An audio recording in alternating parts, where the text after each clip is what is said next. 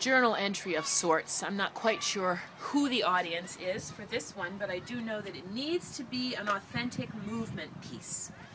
And that there's something happening for me that has to do with coming on 7 years now, post-doctoring, and finding new skills and new ways of relating, and trying to make these videos work, and trying to share ideas, and feeling like it's about developing heart connections with an entire tribe, and managing my own rage and frustration as I am misunderstood.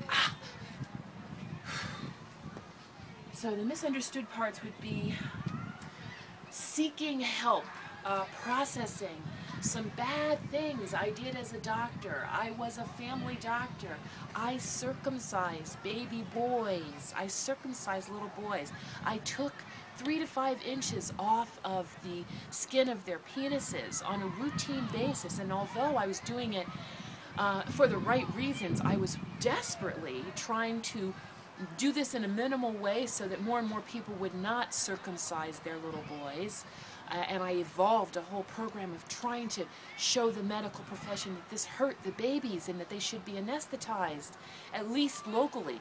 And then developing the skill to anesthetize my own patients and do a dorsal penile nerve block on these little babies. I was able to have them sleep through the procedure, but I knew that for the next week, every time they woke up and startled over that urine going over that delicate mucous membrane over the tip of the glands of their penis, they would be desensitizing. I knew what I was doing, and I could not stop the procedure. I could only make it less painful.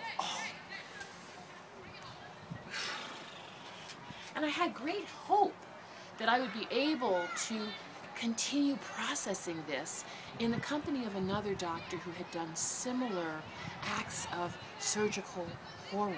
But I found to my amazement that my language is too harsh and my way of presenting is too dramatic. And I'm going to take the risk of using the word hysterical. And I'm going to look up the word anathema, because I said that this particular doctor's chosen profession, that of complete cosmetic surgery, was an anathema to me, and was asked if perhaps I had chosen too harsh a word. And I don't think I have for the summer of peace. I think if we're really going to do work on learning to be peaceful with ourselves and with one another, we have to claim the shadow work. And this piece of what I did surgically is a part of my shadow work. And yes, it may sound raw as if it just happened yesterday, because there's a part of me that keeps my heart connected and open to those babies that are now 15, 16, 17, 20, 25 years old that I want to apologize to for taking away a part of their sexuality for the sake of medicine or hygiene. And that was wrong.